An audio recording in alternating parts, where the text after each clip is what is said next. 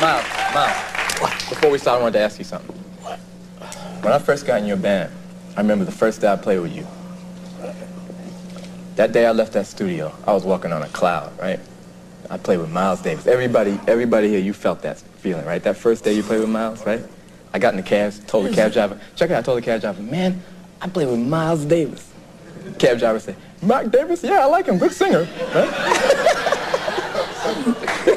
but what I want to ask you, before you get angry, what I want to ask you is have you ever felt that? Have you ever had that feeling from somebody playing with somebody and you felt like this was the biggest thing you ever did in your career? Not really, but I used to want to quit when I was with Bird. You know? Charlie Parker, that's what every night. Every night. He just didn't say nothing. He didn't talk? I can't make it. He just but never talk. But didn't you feel like that when you played with him at first? Or no. dizzy? I just felt like learning some more so I could play with him. You know, I wasn't like.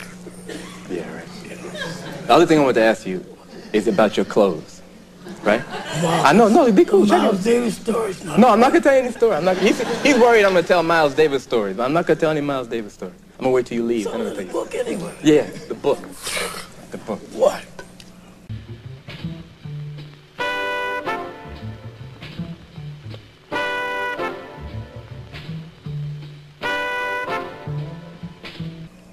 What were you wearing in that video? The video that we just saw? A green gabardine suit.